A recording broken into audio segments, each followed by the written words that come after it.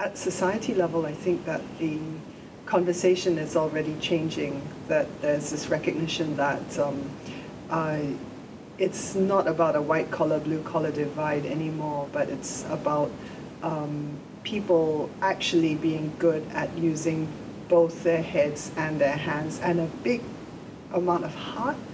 I think also what's helping, I see in my school, is that parents are recognizing that their children should go into professions that they're passionate about, that they're genuinely interested in, and not just always be thinking about the bottom line and not always thinking about salaries.